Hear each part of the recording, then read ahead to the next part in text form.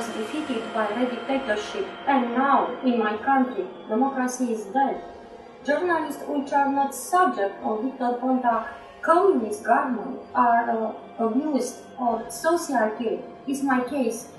Because I was forbidden to speak in Romania, now I speak for Europe, USA, Russia, and my emergency message is, please, save democracy and save freedom of the speech in my country before it's too late.